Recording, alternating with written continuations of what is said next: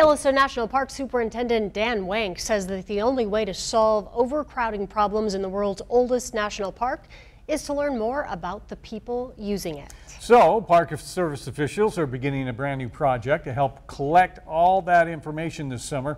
MTN's John Scherer tells us how it's all going to work. And how do you feel if you can pull right into a parking space at Old Faithful, or if you have to wait 3 to 5 minutes or 10 to 15 minutes? When Yellowstone National Park hit 4 million visitors in 2015, complaints about overcrowding started to be heard. And the problem was people wouldn't leave the parking area until they'd use the restroom, and there weren't enough restrooms.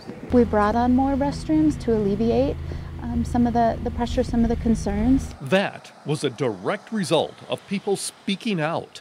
But Yellowstone doesn't want to wait for complaints. It wants to understand from our visitors what their experience is like and how they move through the park. This summer, some visitors to Yellowstone National Park will be asked questions about their visit, but others will have a completely different experience. People are going to be handed a digital tablet. They'll use it to record their experiences in the park.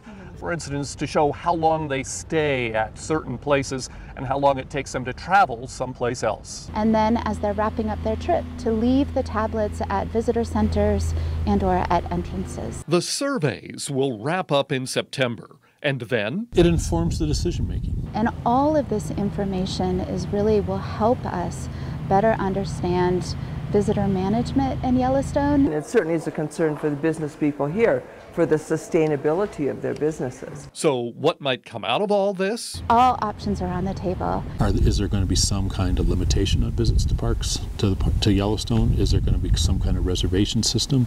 Are we going to try to spread the visits out? And of course the parking situation inside the park itself. Unlike Glacier and other popular parks, Yellowstone doesn't have a shuttle bus system. And what kind of a shuttle system? How would it work? What would you be willing to pay? Wenk says don't expect any recommendations until at least April of 2019.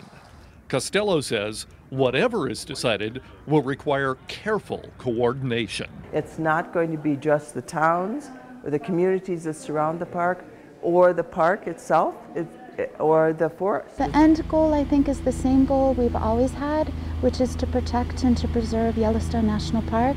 Wenk cautions that while the park will work to make visiting Yellowstone more enjoyable, it won't force people into a cookie-cutter experience. I want them to know that almost any expectation can be met, but I'm not here to try to set their expectations for what they should do when they get to the park. In Yellowstone National Park, I'm John Scherer for MTN News. Park officials also say they plan to talk to business owners and residents in those gateway communities all around the park to include their ideas about handling the growing number of visitors.